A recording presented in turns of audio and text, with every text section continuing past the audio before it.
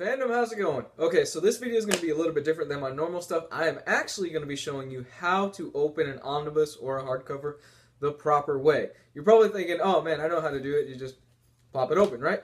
Not necessarily the case, because in some cases, especially an oversized omnibus, you can damage the spine in that process. And I'm going to give out special shout out to comic book resources and their forums, the General Omnibus forum, because that is actually where I got this from, and they helped me out. I'm also going to include an image on it.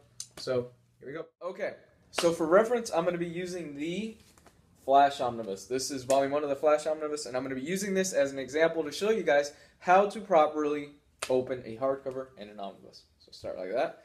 So you're going to start like this, and open one side of it, and you're going to open the other.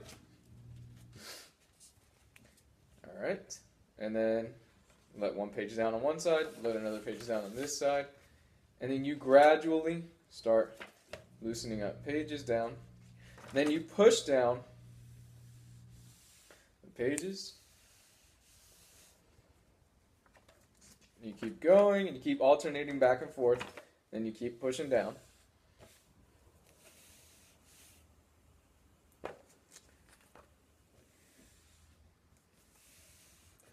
Alright.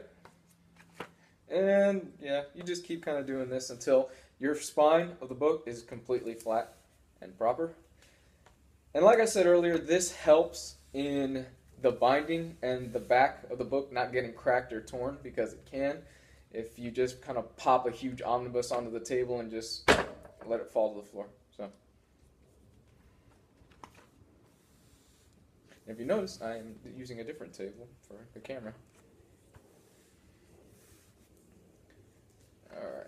And in the end, you want it kind of centered like that. And ta-da.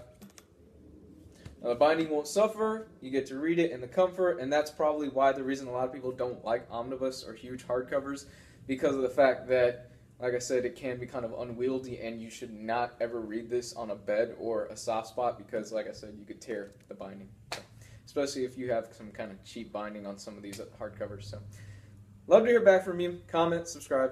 Bye.